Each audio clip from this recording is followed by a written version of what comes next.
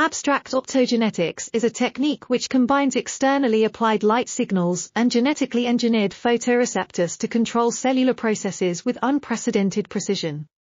This paper developed a mathematical model of wavelength and intensity-dependent photoconversion, signaling, and output gene expression for two recently engineered light-sensing bacterial two-component systems. The model was then validated experimentally by testing it against a variety of light sources and signals. Additionally, the authors developed a novel method for programming two simultaneous and independent gene expression signals within the same cell. This method enables powerful new interrogations of how metabolic, signaling, and decision-making pathways integrate multiple inputs.